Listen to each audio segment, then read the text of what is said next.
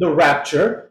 The first one being post-tribulation rapture, pre-tribulation rapture is the second one, and then mid-tribulation rapture, and then the pre-wrath rapture. So those who are not familiar with these terms, please refer to our previous episodes of the Bible History Project. Now we know all of these different views, they have their strengths and they also have their weaknesses. And many have asked us, Brother John, what is the stand of the assembly? What are we believing here? What are we adopting here? Is it post-tribulation? Is it pre-tribulation? Is it mid-tribulation? Or is it pre-wrath? What do you think our answer is?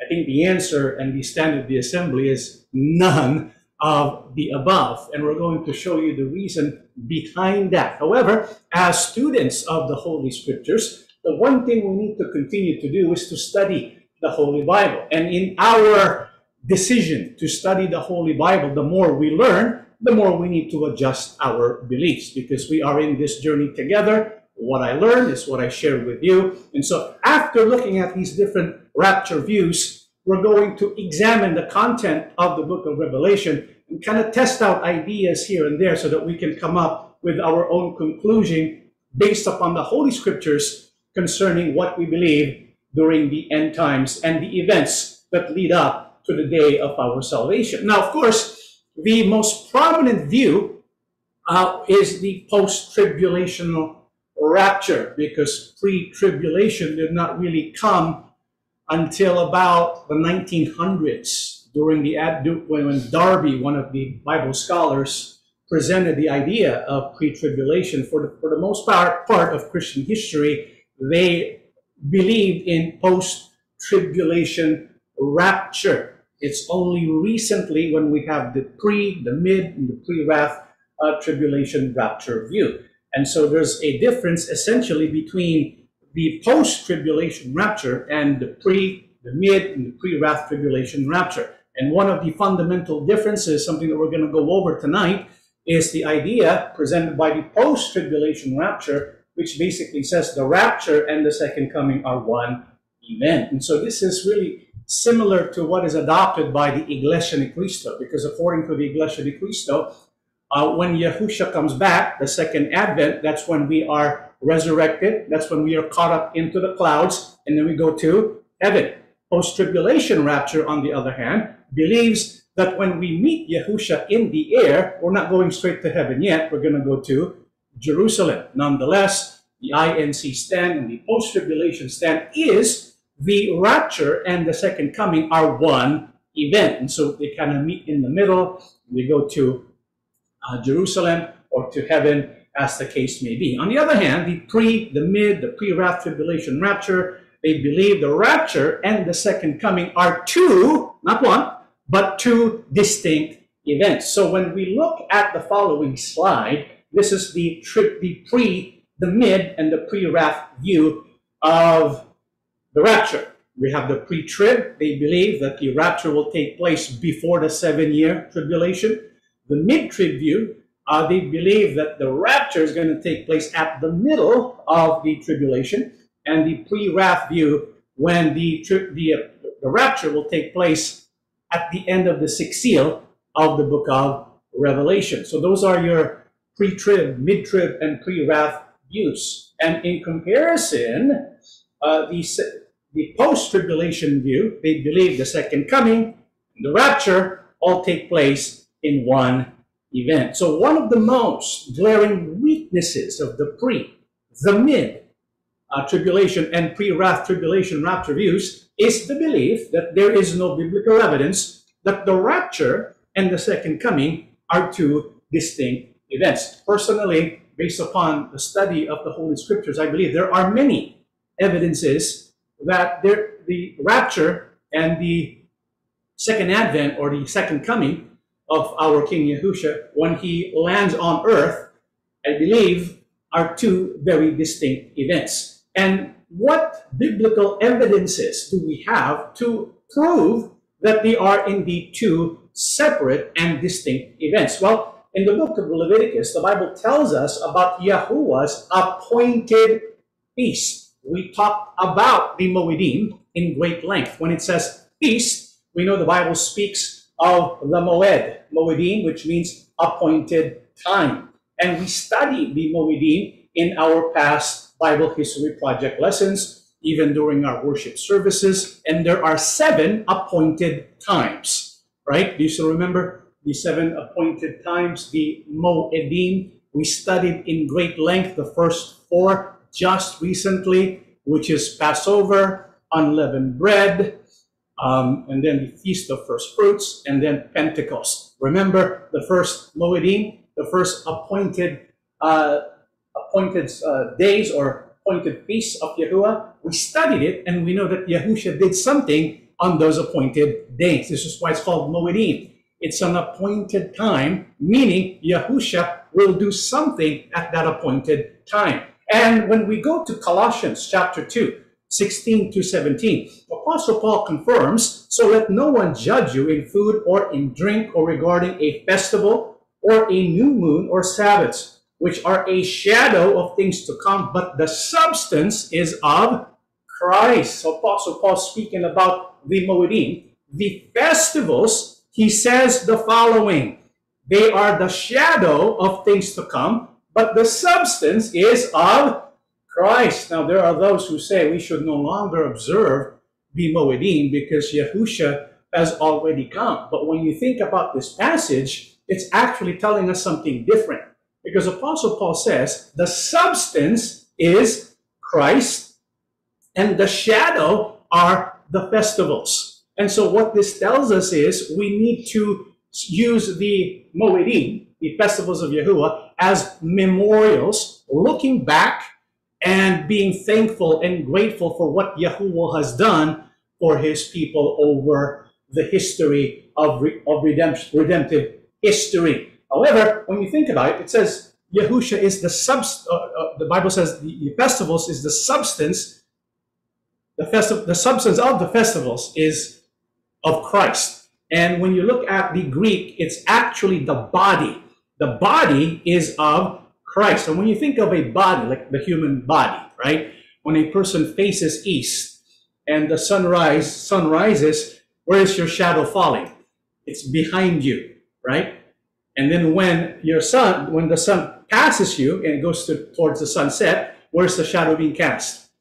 Forward. So sometimes the shadow is backward, sometimes the shadow is forward. So what Apostle Paul is saying is, when Yahusha is the purpose of the Moedim, and Yahusha is also where we need to place our sights when it comes to the events of the future, because Yahusha is not only the foreshadowing of the types, he is also the source of our rehearsals, because he will do something in the future that has not yet been done. He will follow the pattern of the Moedim. So Yahusha will not break, but he will fulfill the Moedim, or the appointed times. Now, there are 7 appointed times. First one is Passover. When did this take place? On the 14th of the first month. And then this was followed the day after, the 15th day of the first month. And then the Feast of First Fruits is on the day after the Sabbath, after the Passover of the first month. And the Feast of Weeks is the 50th day from the first fruits. And so this happened, the first 3 festivals happened on the first month, right? And then there's like a waiting period of about 50 days. On the 50th day from the first fruits, that's when you celebrate the Feast of Weeks, which we recently observed and celebrated. It's also called Pentecost. And we know not only did Yahuwah did great events for his people Israel, because the Moedim that we find here, this is for the people of Israel, but Yahusha will also fulfill this Moedim. So it has an application for Israel, which took place in the Old Testament, but it also has an application for those who belong to our King, Yahusha. And we know Yahusha fulfilled the Moedim precisely. For example, on the 14th day of the first month, what did Yahusha do? Died, right? On the 15th day of the first month, what did Yahusha do? He was in the grave. And on the Feast of First Fruits, what did Yahusha do? Yahusha was presented as the first fruit offering. And on the Feast of Weeks, what did Yahusha do? He gave the gift of the Holy Spirit. So we know that Yahusha did something that correspond to the Moedim, or appointed times. And so when we look at the first 4 feasts and the fulfillment of our King Yahusha, we can say that the first coming of Yahusha has 1, 2, 3, 4 phases. 4 phases in what can be considered the first coming of Yahusha. So when Yahusha came here, he did not execute judgment, did he? When he first came here to die, to be buried, to be resurrected, so that he can send the Spirit to empower his bride, or the ecclesia. And so that's the first advent, the first coming of our King Yahusha. And so what do you suppose the next 3 feasts, or Moedim, or appointed time, correspond to? Of course, if we do the logic, apply the logic, what do you think the 3 feasts in the fall correspond to? The second coming of our King Yahusha. You notice the second coming of our King Yahusha is not just 1 phase. How many phases does it have? 3, right? 3 phases corresponding to the Feast of Trumpets, and then the Day of Atonement, and then the Feast of Tabernacles. So let's go ahead and take a look at these distinct festivals of Yahuwah and try and figure out what it corresponds to as far as the work that Yahusha will do. Because if our King Yahusha in the past fulfilled the first 4 feasts, then it's likely, highly likely, that he will not break Moedim now, that he will continue to follow Moedim, or the appointed time that was set forth by Abba Yahuwah Elohim. So let's go ahead and examine the Feast of Trumpets. The Feast of Trumpets is also called the Yom Teruah, or Rosh Hashanah. And when is it celebrated or observed? Let's go to Leviticus 23, 25. Then Yahuwah spoke to Moses, saying, "Speak to the children of Israel, saying, in the 7th month, on the first day of the month, you shall have a Sabbath rest, a memorial of blowing of trumpets, a holy convocation. You shall do no customary work on it, and you shall offer an offering made by fire to Yahuwah." So when is the celebration of what is called Yom Teruah, or the Feast of Trumpets? It is on the first day of the 7th month. And this is the feast which will kick off the other 2 feasts. So basically, when this feast is celebrated, it's like it sets up the other 2. And when this feast is celebrated, what is done on that day? A blowing of trumpets. And when is this celebrated? On the first day of the month. Which month? It is the first day of the 7th month. And so on the first day of the 7th month, there is a blowing of trumpets. Now, what is the significance of the blowing of trumpets? The Bible says one of its significances is to serve as a memorial. Because Yahuwah, when he was in the mountain, there was a blowing of trumpets, a display of his power and his glory, and the giving of the command. So that's one way we kind of, one of the things we remember when the trumpets are blown. What also are the purposes of the blowing of trumpets? In the book of Numbers 10:8-10, the sons of Aaron, the priests, are to blow the trumpets. This is to be a lasting ordinance for you in the generations to come. When you're going to battle in your own land against an enemy who is oppressing you, sound a blast on the trumpet. So that's one. It's like a battle cry.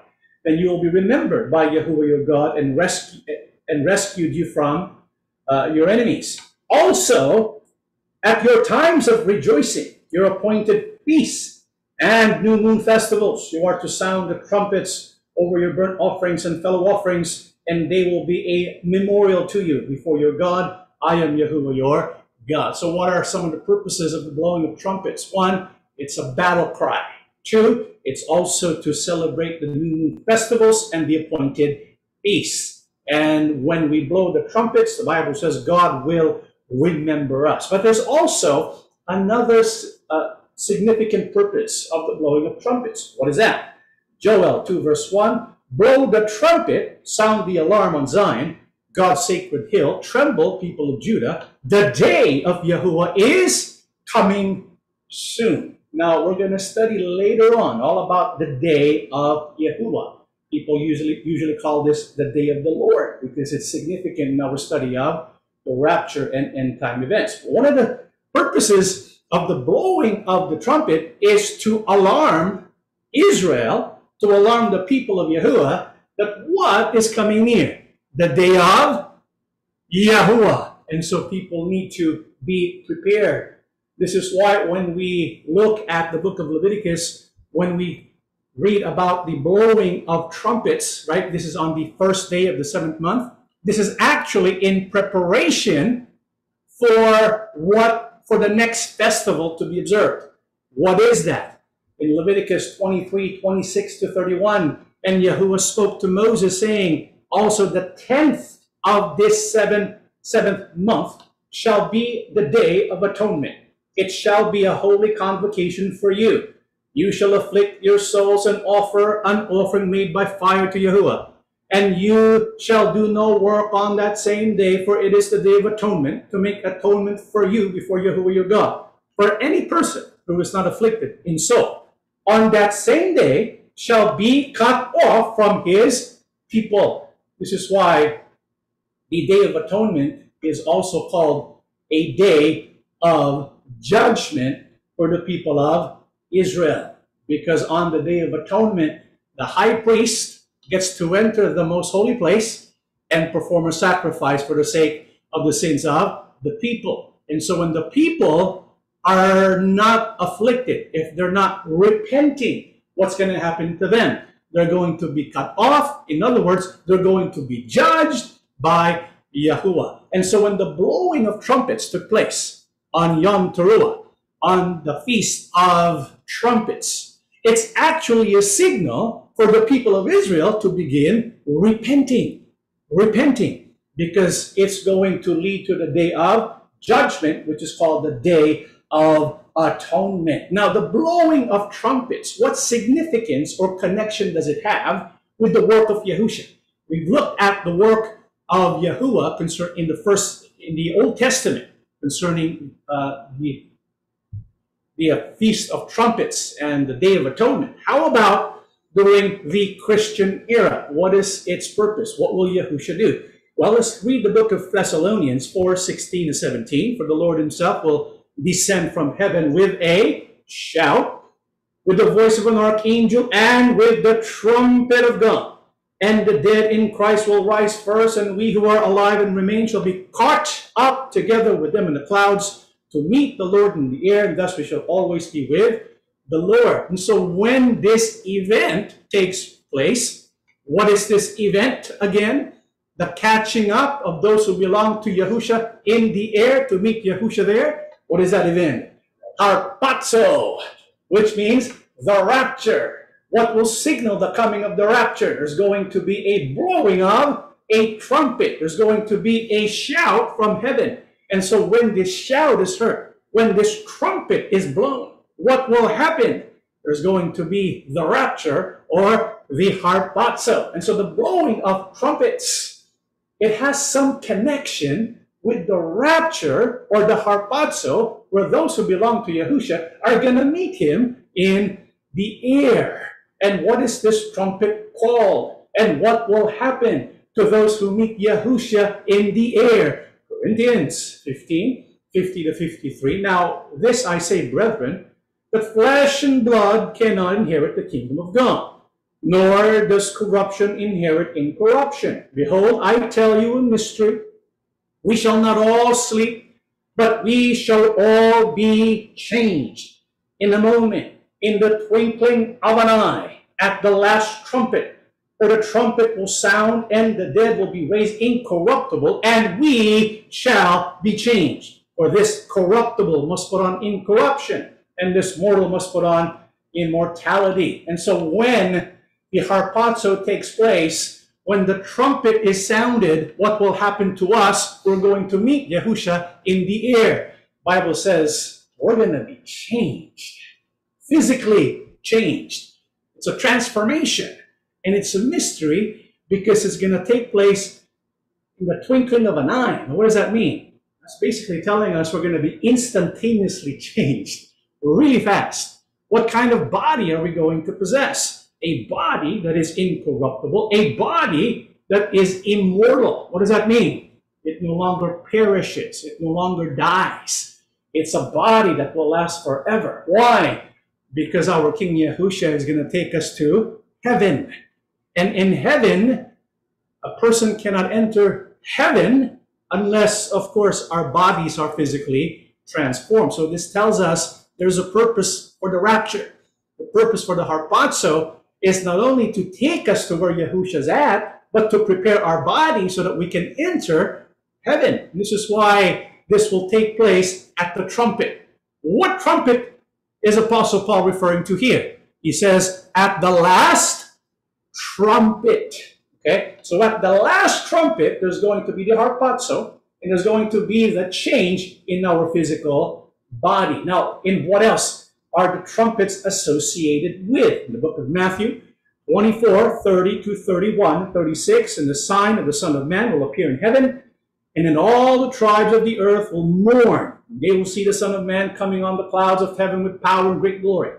And he will send his angels with a great sound of a trumpet, and they will gather together his elect from the four winds, from one end of heaven to the other.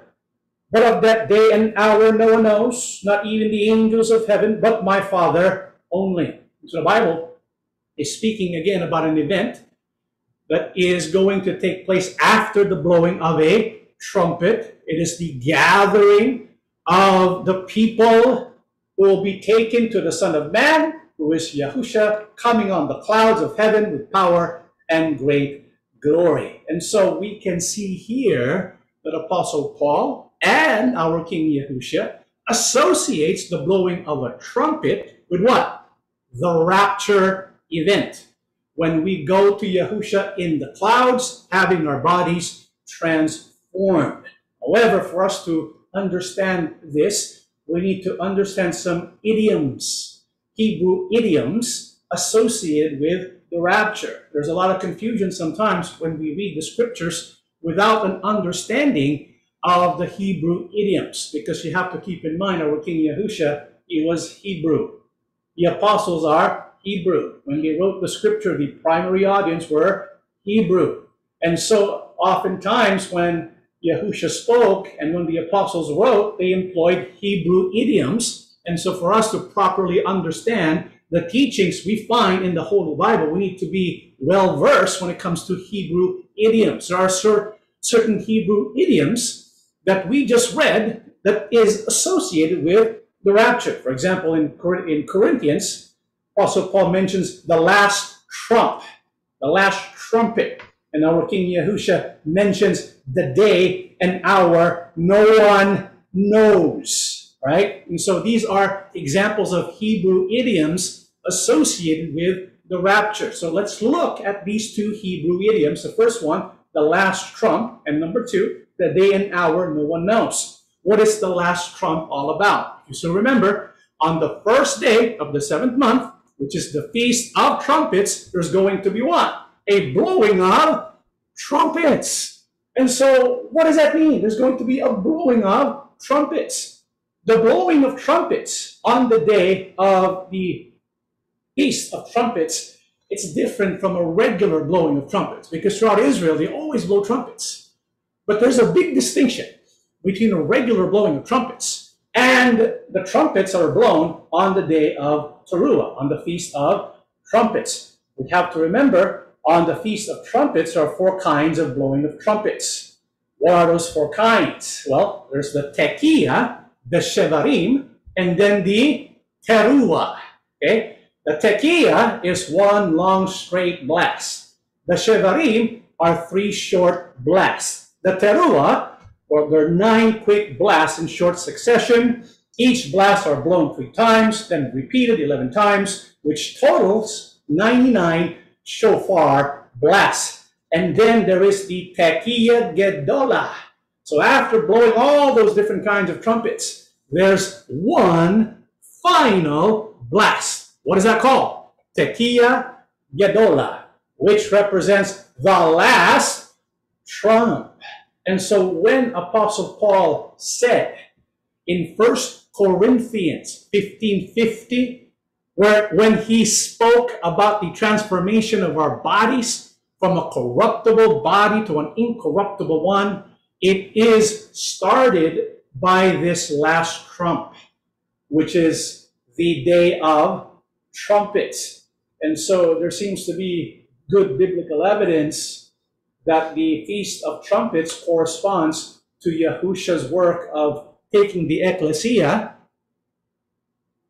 and the ecclesia meeting with him in the air. This is why the rapture event corresponds to the blowing of trumpets or to the Feast of Trumpets. Now let's go ahead and take a look at the second idiom. That day and hour no one knows. Now what is that referring to? Did you know in Israel, Yom Teruah is the only holiday, the only festival that lasts for 2 days. Both days are considered one long day of 48 hours. This is why when you go to the internet and look at Yom Teruah in Israel, it will give you 2 dates. That's because it was customary during the days of the Old Testament. Before one can determine Yom Teruah, there's a process that you have to go through. What is that process? Why do we need that process? Why do they have to follow those steps? Well, the Feast of Trumpets is the only feast that is marked not by a day, a date, or a time. Rather, it's marked by a sign in the heavens. You notice the Passover is on the 14th, right? And then on the 15th. And then the Day of Atonement is on the 10th. And then the Feast of Trumpets is on the 15th. The Feast of the Tabernacles on the 15th of some month. And the 14th and 15th of some month.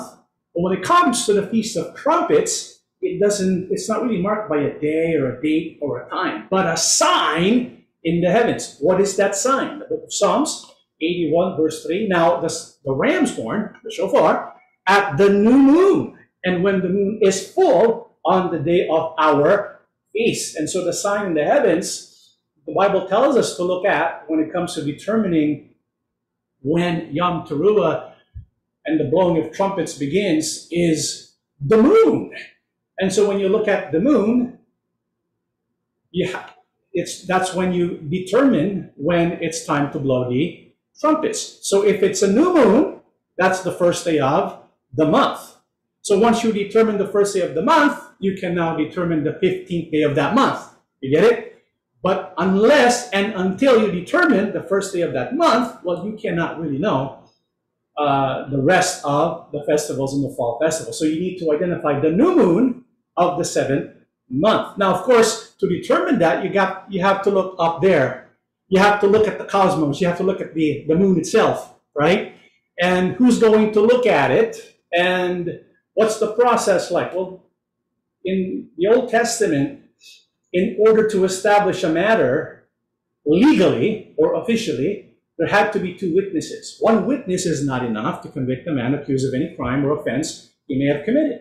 A matter must be established by the testimony of 2 or 3 witnesses. And so what happened during the Old Testament times is there were 2 reliable witnesses who observed the moon. And when they notice it is the new moon, then they inform the high priest or the king or whoever, and they will make an official announcement concerning when the Feast of Trumpets begins. And so that was happening throughout the Old Testament time. And during the day of Yahusha, which is the 1st century, when Yahusha was here on earth, the Sanhedrin, of course, was the body that determined officially the start of Yom Teruah.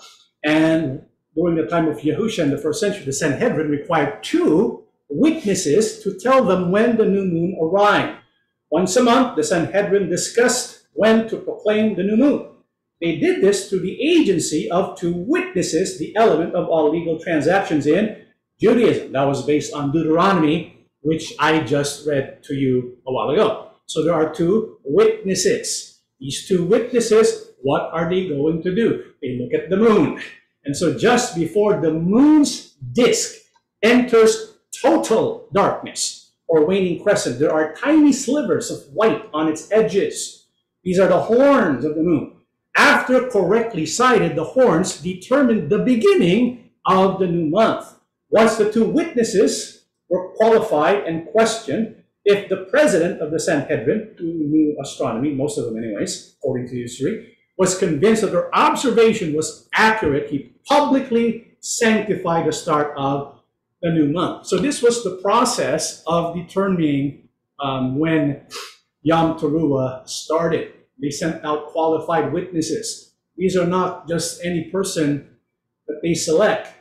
It took quite some time to determine people who fit the qualifications. They have to have integrity, they are well respected, they are faithful. These are not just anyone, but highly qualified individuals. And then what they do is they observe the moon, and once they begin to observe the moon and they can see the horns of the moon, then they will report to the Sanhedrin, and the president of the Sanhedrin, he will make a declaration. And what is that declaration? Well, after scrutiny to determine the official arrival of the new moon, the president proclaimed the new moon with the word sanctified. And all the people repeated after him, sanctified, sanctified.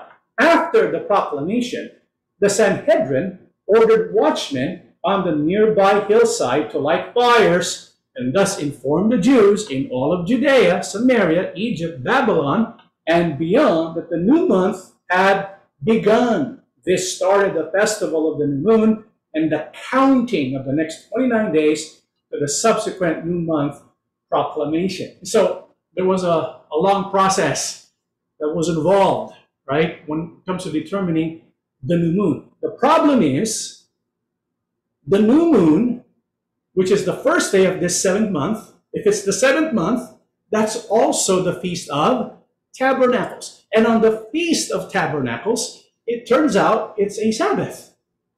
But the people did not know when to celebrate that because they don't know, they haven't heard the announcement. So before they can begin celebrating, they need to first receive the announcement, the proclamation that it's already time to celebrate the new moon. This is why it came to be known as the festival, right, that has no day or hour. The Feast of Trumpets, it's traditionally known as the feast where the day and hour no one knows. Because if you were to ask them, okay, when's the Feast of Tabernacles? Oh, they know. It's the 15th. When is the Feast of Day of Atonement? Oh, they know. It's the 10th. When is the Feast of Trumpets? Well, they don't know the day or hour because they have to wait for the proclamation from the Sanhedrin before they can say, okay, it is now time to celebrate. And so they were dependent on the proclamation of others, the witnesses, the two witnesses, before they knew it was time to celebrate Yom Teruah. And so that's where you have the idiom, the day and hour no one knows. So when we look at the Hebrew idioms associated with the rapture, the last trump, and the day and hour no one knows, what does that point to? The Feast of Trumpets. This is why there's good biblical evidence that on the Feast of Trumpets, the first day of the 7th month, what will Yahusha do on that day? Yahusha is going to take the ecclesia to heaven. What do we call this? The rapture, or the harpazo. And so, if that's going to take place on the first day of the 7th month, Yom Teruah, well, how about the 10th day of the 7th month, the Day of Atonement? What happens on the Day of Atonement? But before we go there, I want to take the opportunity. Again, we still have to test all things, but one way by which we can test that is by looking at the book of Revelation. And so let's go ahead and test this idea that the Feast of Trumpets corresponds to the rapture by looking at Revelation 11, verse 3. This is what it says. And I will give power to my two witnesses, and they will prophesy 1,260 days clothed in sackcloth. Now, when we read this passage and we have no understanding of the Hebrew idioms, right, we probably might miss this. Because Yahusha, when he was speaking to Apostle John, and he wrote about the two witnesses, it may involve, it could be, I'm not saying and affirming anything, but there may be the possibility that the reference to the two witnesses here could represent the two witnesses who announced Yom Teruah. And so these witnesses here, these two witnesses, their work could announce the rapture. Could that be a possibility? Could be. Let's test it. Is it okay if we test it? Let's find out. So there are two witnesses who are going to be empowered by Yahuwah, and because of the power given them, they're going to testify and preach the gospel. They're going to testify over King Yahusha. And after their testimony, what happened? Revelation 11:7-10.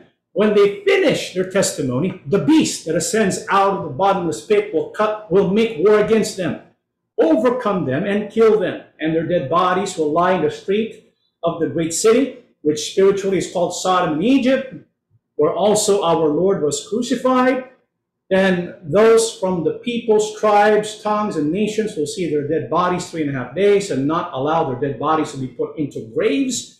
And those who dwell on the earth will rejoice over them, make merry, and send gifts to one another, because these two prophets tormented those who dwell on the earth.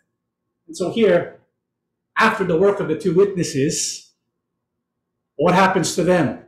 They get killed by the beast. And for 3.5 days, the nations see their dead bodies because they're not allowed to be buried. And those who dwell on the earth, Bible says, they were rejoicing, right, over the death of these two witnesses. And after that, what happened next?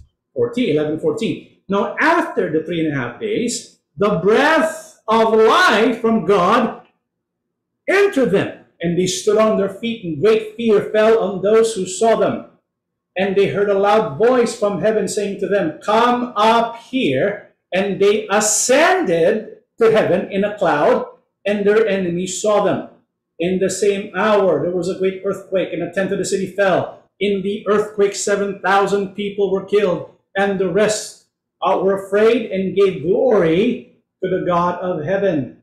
The second woe is past. Behold, the third woe is coming quickly. And so here are the two witnesses, right? They preach the gospel. They're killed by the beast, and after 3.5 days, what happens to them? They resurrect. Now, I don't know about you, but if you were alive during that time, and I'm sure there's going to be a lot of TV coverage, CNN, ESPN, maybe not ESPN, but CNN, Fox News maybe, right? They're going to have coverage of these two witnesses being put to death and then resurrected. And then what happens to them? What does the Bible say? They ascended to heaven. Question, the word ascended there, is that harpazo? No, it's not. It's a slow ascension. And so people see them. This is not a harpazo. When you look at the Greek word for that, it's not harpazo. The two witnesses ascend to heaven. And after they ascend to heaven, there was an earthquake, and the people became afraid, and it had a good result. What was that good result? They gave glory to Yahuwah Elohim. Notice that? Right? But there's no harpazo yet.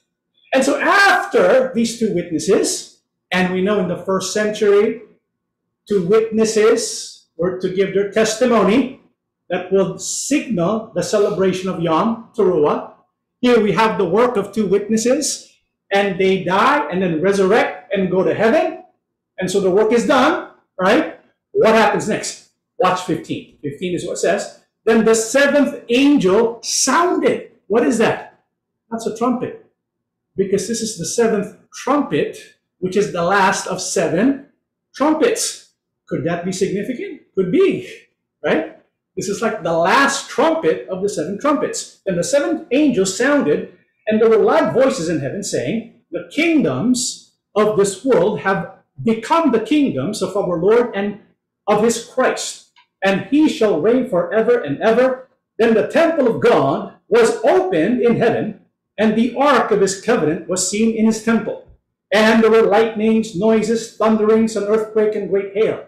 And so when the seventh trumpet is sounded, the last trumpet is sounded in the 7 trumpets that was held by the 7 angels. When the last trumpet sounded, after the 2 witnesses ascended to heaven, there was an opening in heaven, right? The temple of God in heaven opened. I wonder what for. I wonder what happened. Why was all of a sudden the temple of God was open in heaven?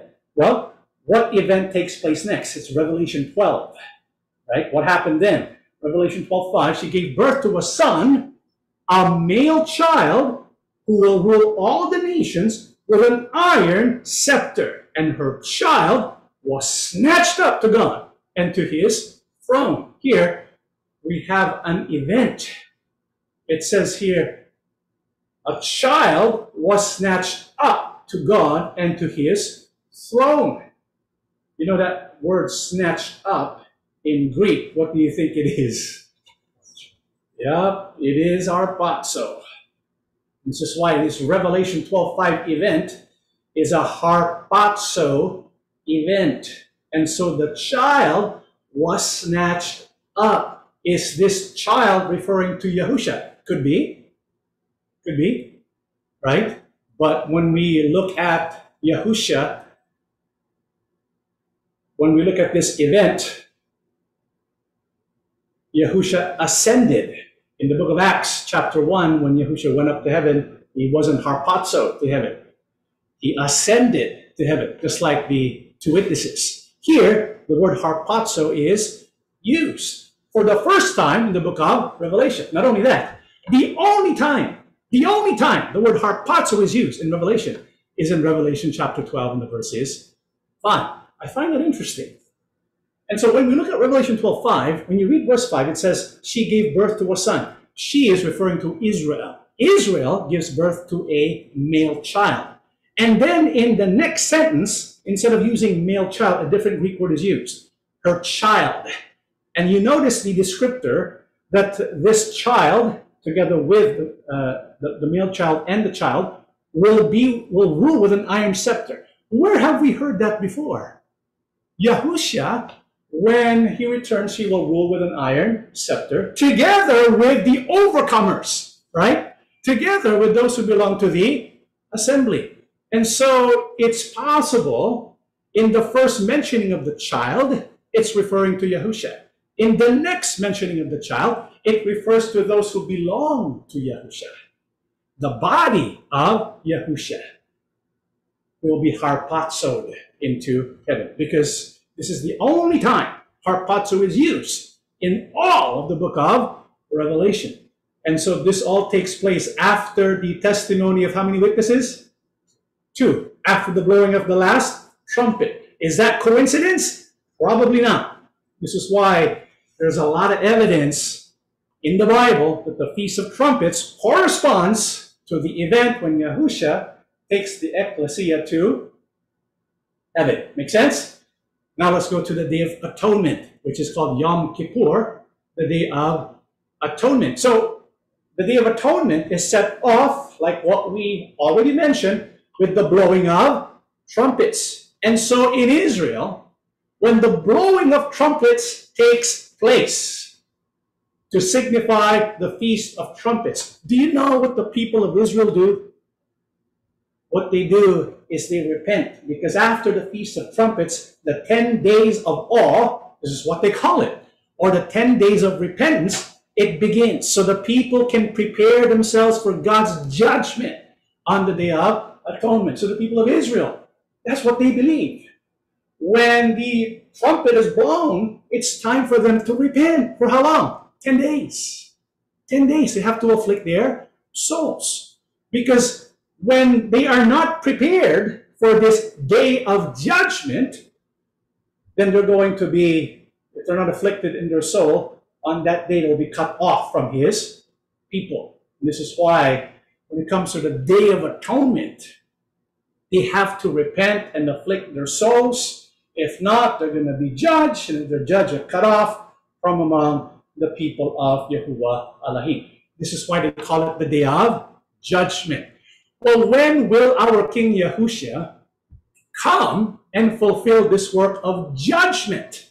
Well, we know in the book of Revelation 19:11-16, Now I saw heaven opened. Remember when the Bible mentioned heaven opened, or the temple of heaven opened? It was the rapture, or the harpazo. There the heaven opens again, right? Now I saw heaven open, and behold, a white horse, and he who sat on him was called Faithful and True, and in righteousness he judges and makes war. His eyes were like a flame of fire, and on his head were many crowns. He had a name written that no one knew except himself. He was clothed with a robe dipped in blood, and his name is called the Word of God. And the armies in heaven, clothed in fine linen, white and clean, followed him on white horses. Now out of his mouth goes a sharp sword, that with it he should strike the nations, and he himself will rule them with a rod of iron. Remember that? He himself treads the winepress of the fierceness and wrath of Almighty God.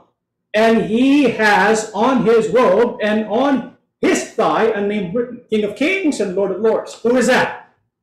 Yahusha. And so the Bible says there's going to be the heavens opening. The heaven opens so that Yahusha, together with the heavenly army, can come down. Where are they going to go? To earth to execute judgment and make war. Doesn't that sound like a perfect connection with the Day of Atonement, which is the day when Yahusha will judge? And so when Yahusha returns to earth at his second coming, he is going to judge. He will judge all the nations, including and specifically which nation? Israel. And so what does the Bible speak about? Let's read Zechariah 12, 10 to 14. I will pour out in the house of David and on the inhabitants of Jerusalem the spirit of grace and of supplication, so that they will look on me whom they have pierced, and they will mourn for him as one mourns for an only son, and they will weep bitterly over him like the bitter weeping over a firstborn. In that day there will be a great mourning in Jerusalem, like the mourning of Hadad, Rimmon, and the plain of Megiddo. The land will mourn, every family by itself, the family of the house of David by itself and their wives by themselves, the family of the house of Nathan by itself and their wives by themselves, the family of the house of Levi by itself and their wives by themselves, the family of the Shimeites by itself and their wives by themselves, all the families that remain, every family by itself and their wives by themselves. It's interesting, because what we find here is like national repentance, right? It's like all the different tribes of Israel, they are mourning and repenting. And what are they repenting about? The Bible says they look on him whom they have pierced. Who is that? Our King Yahusha. I believe what led them, what led Israel, which is what is being spoken of here, what leads them to mourning, what leads them to repentance, was when Yom Teruah, or when the trumpets were blown. And then all of a sudden there was this rapture. I don't know about you. If the rapture happened and Yahusha appears in the sky and all these people are gone, saved, and you're left behind, what are you going to feel? What are you going to think of? Wait a minute, maybe the one that we killed, the one that we pierced, maybe he is the Messiah. And so what do? After the trumpet was blown, the rapture takes place, they're left behind. What do? They repent. They mourn. And so what do? They begin to accept Yahusha as their Messiah, that he is the one who comes in the name of Yahuwah. Because the first time he introduced himself, what did they do to him?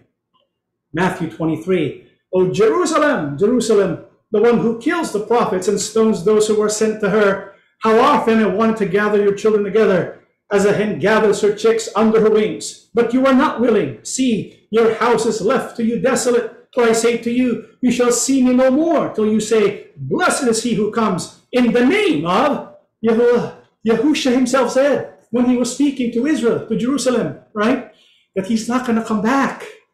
He's not going to return until they confess, until they return to Yahusha and say, Yahusha, he is the one who comes in the name of Yahuwah. When does that happen?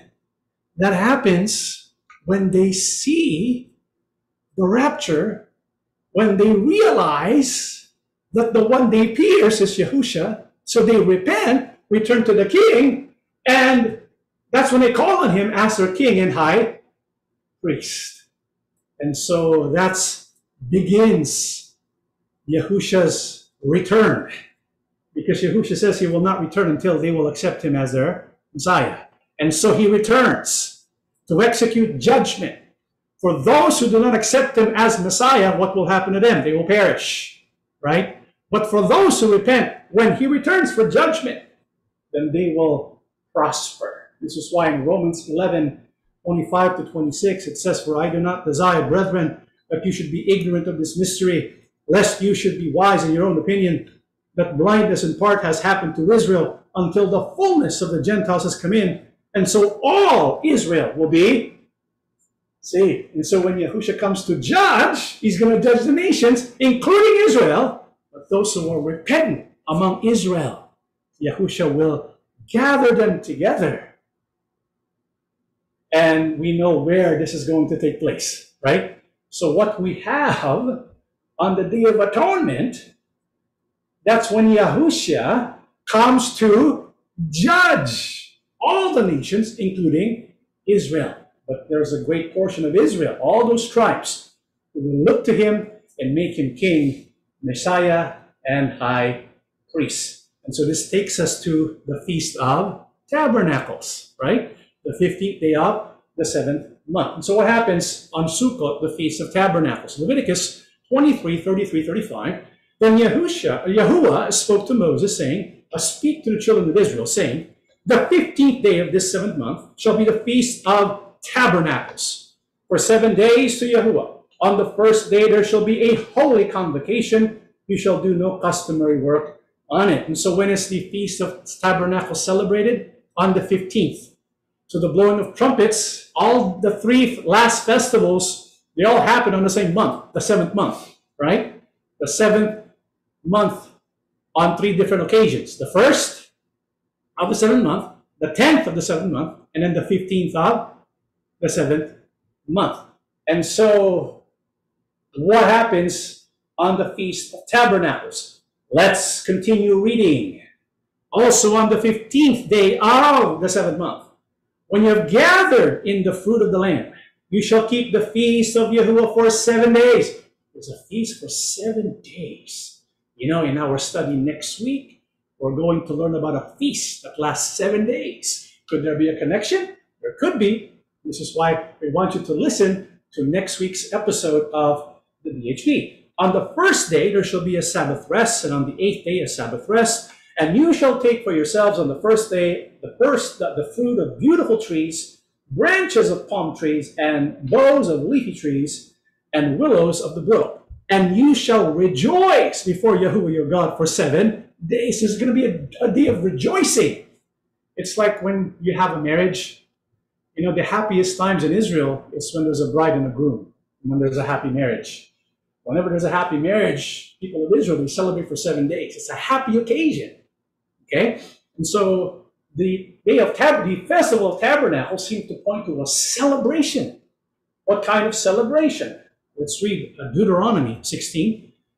You must observe the Festival of Shelters. That's also another name for the Festival of Tabernacles. For 7 days at the end of the harvest season, after the grain has been fresh and the grapes have been pressed. This festival will be a happy time of celebrating with your sons and daughters, your male and female servants, and the Levites, foreigners, orphans, and widows from your towns. For 7 days you must celebrate this festival to honor Yahuwah, your God, at the place he chooses. For it is he who blesses you with bountiful harvest and gives you success in all your work. This festival will be a time of great joy for all. Again, there's this description of joy and happiness for 7 days. That's the Feast of Tabernacles. Will there be a celebration of the Feast of Tabernacles in the future?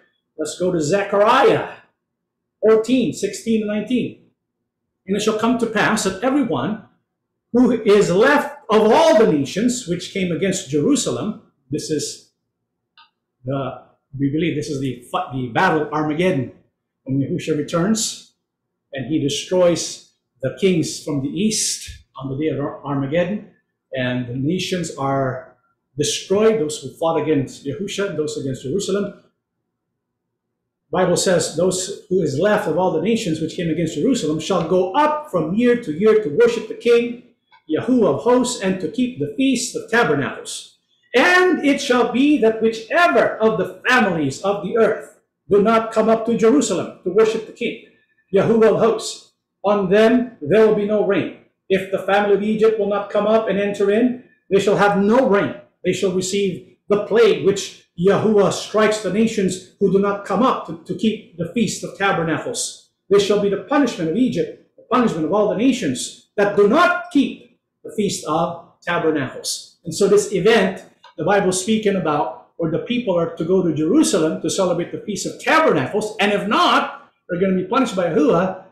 When is that going to take place? The millennial kingdom. In the millennial kingdom, when you read the prophecies of Isaiah and Ezekiel, it is a time of joy, a time of gladness, a time of prosperity for the people of Israel. Which is why when we look at the Feast of Tabernacles celebration, it points to the work of Yahusha when and after he returns to judge, and after he judges, he will establish the kingdom, the millennial kingdom. And so when we look at the festivals of Yahuwah in the fall, in the 7th month, we see that Yahusha will do something on those appointed times, or Moedim. Yahusha will take his ecclesia to heaven. What do we call that? Rapture. And then he will come down from heaven together with the ecclesia, and he will execute judgment. And after all the kingdoms have been overthrown, there's only going to be one kingdom. What is that? Yahusha's kingdom, which he establishes on the Feast of Tabernacles. Why do we believe this? Because Yahusha observed the first 4. He followed the first 4. He did something in the first 4. And so it's highly likely, right, that he's also going to follow the timetable given by Yahuwah, the Moedim, or the appointed time, when it comes to the future events that we are hoping for. And so one of the most glaring weaknesses of the pre-wrath tribulation, rapture views is the belief, right, that there's no biblical evidence that the rapture and second coming are 2 distinct events. Do you think that's true? Probably not.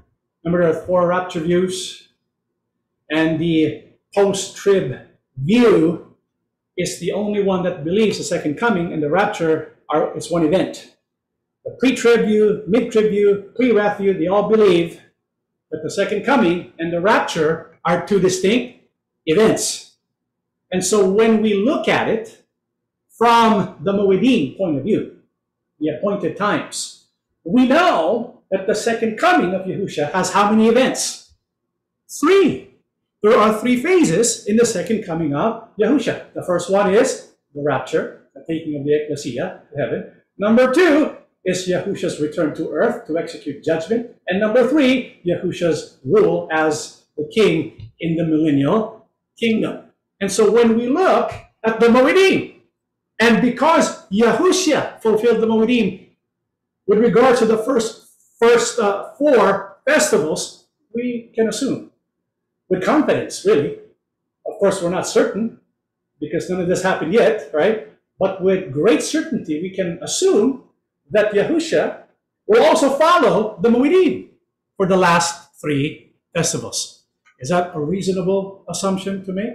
I think so. I think there's biblical evidence for that. That being the case, we can see that there are 2 distinct events for the rapture and the second coming, because there are 2 distinct feasts, the Feast of Trumpets and the Day of Atonement. Make sense? This is why we can cross out the post-trib rapture view. And so this leaves us with pre-trib, mid-trib, and pre-wrath view. So there's something else I want you to notice. When we look at the Moedim and how Yahusha followed the Moedim, when you look at the first 4 feasts, well, maybe just the first 3 feasts, they all happen in succession in the same month, in the same year. Am I right? Right? And so all that happened in just a matter of months. Matter of months, not years. Yahusha did not fulfill the 14th and then fulfill the 15th the year after or 3 years after, but the same year. You get what I'm trying to say? So the first 3 festivals was fulfilled within days of each other, right? And then 50 days later, the day of Feast of Weeks, Pentecost. In other words, it all happened the same year. And so if that's the case, when we look at the last 3 feasts, it all happens in how many months? 1 month. When you look at the Feast of Trumpets, what is blown? There's a rapture. Well, maybe on the 10th day, 9 days later, we can expect Yahusha to return. And on the 15th, establish the millennial kingdom, right? I mean, if we're going to follow the logic in the first 4 feasts, then perhaps this is also applicable in the succeeding rest of the festivals that fall on the 7th month, right? And so if that's the case, then we can rule out the pre-trib view, because if it's pre-trib, then they're like 7 years span of time between the first fest, the Day of Trumpets and the Day of Atonement. You get it? It's like 7 years in between, right? And so we can cross out pre-trib. Mid-trib, there's 3.5 years in between. So we can cross that out. There's a possibility for pre-wrath. But there's a big problem with pre-wrath. Do you remember when the rapture takes place according to pre-wrath views? It takes place at the end of the 6th seal, right? Before the preaching of the 2 witnesses. Wait a minute. It doesn't seem to fall into place, doesn't it? Right? Because according to pre-wrath, the rapture comes, and then according to pre-wrath, the rapture comes, and then the 2 witnesses come. But according to the Moedim, the 2 witnesses come first, and then the rapture. And so based on that, you can probably rule out pre-wrath, right? And so what are we left with? Well, we have to search now the scripture so that we can confirm or deny. So that's what we're going to do in the next episodes of BHP. We're going to test it out, because if it's true that the Moedim, the fall Moedim, the Moedim of the 7th month, follows in succession of each other on the same year, then we can basically say that the events in the first 6 seals and many of the events of the 7th seal, I should say, many of the events of the 7th seal have already been fulfilled.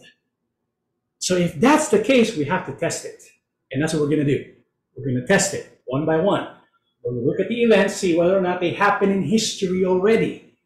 And we will look at the events that are not yet taken place. That is going to happen right before 2 witnesses will come. Okay? So that's what we're going to test in our future episodes of the BHP. Why do we need to know the Moedim? Well, according to Apostle Paul, but concerning the times and the seasons, brethren, you have no need that I should write to you, for you yourselves know perfectly that the day of the Lord so comes as a thief in the night. But you, brethren, are not in darkness, so that this day should overtake you as a thief. You are all sons of light and sons of day. We are not of the night nor of darkness, therefore let us not sleep as others do, but let us watch and be sober. Apostle Paul says in 1 Thessalonians 5, this is after 1 Thessalonians 4:16. Remember what happens in 1 Thessalonians 4:16? What event was that? That was the harpazo. This is the continuation of that verse. After the harpazo was preached by Apostle Paul, he says concerning the times and the seasons. What is Apostle Paul talking about? The festivals, the Moedim, the appointed times. He's talking about that. Because the rapture and the second coming, they all follow Moedim. This is why for those in the light, those who understand the Moedim, the day of the Lord will not come to them as a thief in the night. And so if we understand Moedim, what must we do? We must watch and be sober. And this is also what is said by our King Yahusha in the final passage of our studies today. But take heed to yourselves, lest your hearts be weighed down with carousing, drunkenness, and cares of this life, and that day come on you unexpectedly. For it will come as a snare on those who dwell on the face of the whole earth. Watch, therefore, and pray always, that you may be counted worthy to escape all these things that will come to pass, and to stand before the Son of Man. This is what we want to happen. And so we need to take heed to ourselves. We need to be watchful, because for those who are watchful, the day will not come unexpectedly. The day will only come unexpectedly for those who do not watch, those who do not know the times and the seasons. But we know the times and the seasons. We may not know the exact day and hour, right? But we know it's related to Yom Teruah. And that will lead to the Day of Atonement, which leads to the Day of Feast of Tabernacles, which correspond to the rapture, the second coming, and then the celebration in the millennial kingdom. It all falls into place. The Moedim, that is Yahuwah's timeline that Yahusha follows. And as Yahusha follows that timeline, redemptive history is being fulfilled until finally we celebrate, not just in the millennial kingdom, but eventually we will go to heaven to be with Yahuwah and Yahusha forevermore. This is our lesson. Let us stand and we shall pray together. Everlasting Abba, Yahuwah Almighty, your people are filled with joy because there's so much that we hope for. There are better days ahead. We know that it is going to come soon, that you will soon send forth your beloved Son, that we can receive the promised everlasting life. Amen. Please help us to endure until the end. Help us to be watchful. Help us to understand the Moedim. Help us to also share our faith, that many more can be embraced by your promises. Our King Yahusha, we know you long for that day when you will leave heaven and be with us, to gather us together, that we can be with you forevermore. Amen. Help us to endure until the end, and to fix our eyes upon you, that our faith can be perfected. Father, thank you for listening to our prayers. We ask and beg everything in the name of our Lord and Savior, Yahusha HaMashiach. Amen.